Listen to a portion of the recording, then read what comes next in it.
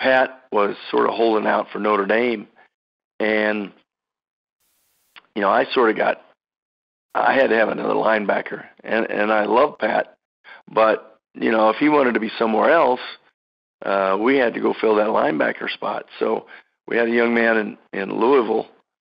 We were down, and we had one scholarship left, and Pat was still not committing, and so it was right at the end of the recruiting process. So I got on a plane and flew to Louisville and drove up in front of this young man's house, and I got a phone call on one of those old cell phones that we used to carry around. I got a call, and Greg Brandon said, Pat Fitzgerald wants to commit.